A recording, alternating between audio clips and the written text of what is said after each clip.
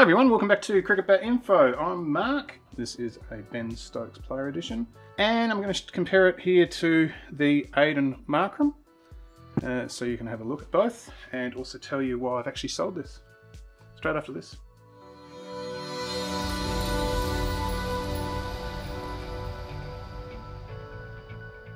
Okay, firstly, thank you very much to MyCricketGear. He was doing a raffle, and I actually won this bat.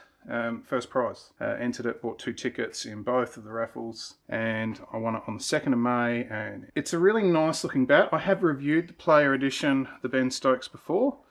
I had one from Rotho, and this one's much the same.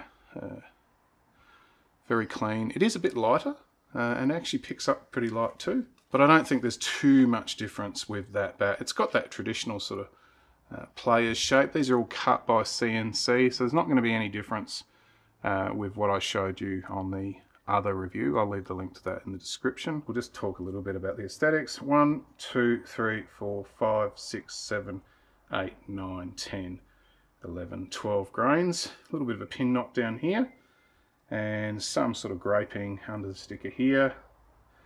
Nice sort of straight grains. There's a tiny little bit of wobble off there, and you can see in certain light that the ball has been bounced on it. MyCricketGear was doing reviews on Instagram, so he would have looked at this one. It did suffer a tiny little knock somewhere along the way, but I've steamed most of that out. It's not a big deal. It's not going to hurt the bat in any way. But it's a nice profile, isn't it? It's got that sort of mid with the swell sort of edging up here sort of thing. This is your main hitting area up here. And we'll bring in the Markram, which I have done a review for. Thank you very much to Sajid for sending that one in. And we'll have a comparison with those two shapes. It does appear to me that there's a little bit more bill on the Stokes, and that swell is a little bit lower on the Markram as opposed to the Stokes. More mid to mid-low, whereas this one is more mid to mid-high. As far as the edge positioning, we can give that a measure. So I'm thinking we're looking at about 18 centimeters, the peak of the middle there. And on this bat, we're looking slightly higher, maybe 18.5 to 19. Slightly different, but down here you can see, well, I can see, a bit difficult for you at your angle. If I turn it that way, I can actually see that there's more dip in the nose of that Stokes, more wood taken out down there. And I did comment on that when I reviewed the Stokes, that it's definitely not a bat for somebody who's going to be trying to launch full tossers and Yorkers over the fence. A lot more wood down here. I think this one's going to perform a lot better in that sort of area there. Just on the looks of it. But they're both that typical player shape. They're nice and full, and you can see that on both of them. Sajid, the owner of the Aiden Markram, said that he got that bat because the Stokes was sold out. But I don't think there's a huge amount of difference there. Obviously, aesthetically, you can see a difference with stickers are on differently. The Stokes is the only one where the stickers are in a different direction completely on both sides.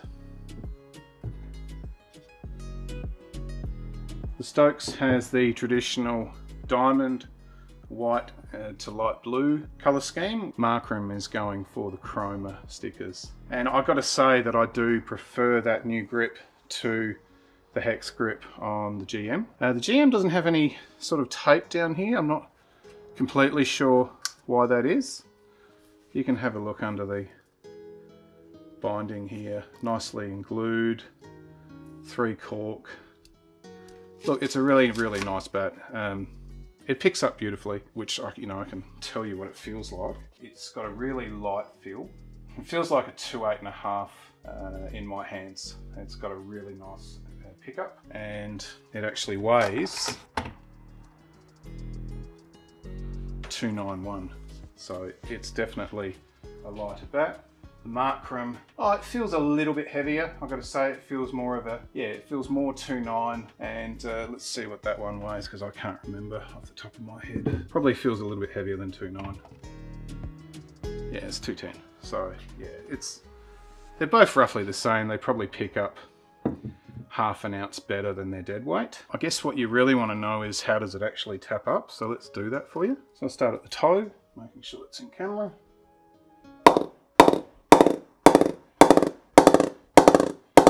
You see in that mid area really going, and it's still got some left.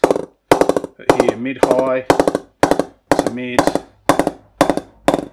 to mid-low, all in that area there, which is very consistent with the profile. It's got a lovely middle. The markram, which is a bit heavier, and it also has that slightly darker complexion, probably oiled a bit more.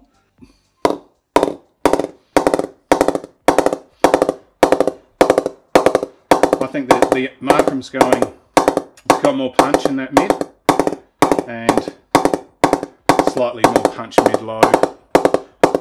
So, you know, retail in Australia, if this was purchased in Australia, it's come from England, it would be $1,500. I've seen them advertised around the $1,250, and I think that's probably what this one was purchased for. I think this was purchased overseas as well. I can't remember the details, they'll be in the review. So Pedro, who has been helping me out on the channel, and I've played cricket with him, we've been having beers together every now and then in this shed over the past 5 or so years. And he told me the story about his favourite bat was a Shane Watson Player Edition. And he was kicking himself that he sold it. Exactly this issue, chasing the unicorn. He sold it and could never replicate it again. He was really keen when I said that I was getting the Stokes. Having a really expensive cricket bat, in my mind, for me, is a bit of a waste, because I'm not going to justify and give it the attention that it needs. You know, I wouldn't want to own a bat and not use it. This is not my unicorn bat, but this is definitely his unicorn bat, and he's a good mate.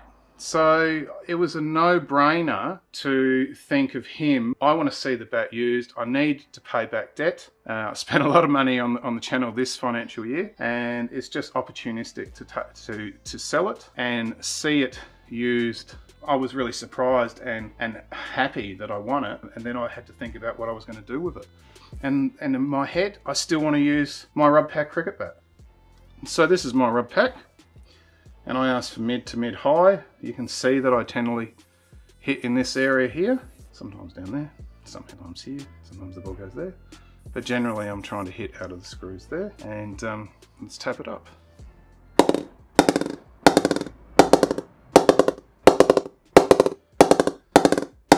That's still playing in, and I'm getting really good action out of that profile. But I also like the bow on it. It's a bit like a banana. I like the way the handle feels. The handle on this is a real true oval to round at the top, and it's thicker. Whereas the GMs don't really have that sort of oval feel. This is round, probably slimmer at the top, and that sort of semi-oval, roundish sort of feel that GM handles have, and it just doesn't work for me. So that's my diamond, which will be with me for the next, I don't know, 15 hours. My mate is going to own that. Thanks very much for watching, everybody, and if you like what I do, please consider subscribing and liking the channel. Hopefully we can get to that 10,000 subscribers. We're on about a third subscribed, and there's still well over 60% who don't subscribe to the channel. Please comment on the video or any aspects of it, things you like to hear, things you don't like, things you want to see me improve, and I'll read all my comments and I'll respond to them as I can. See you on the next video. GM.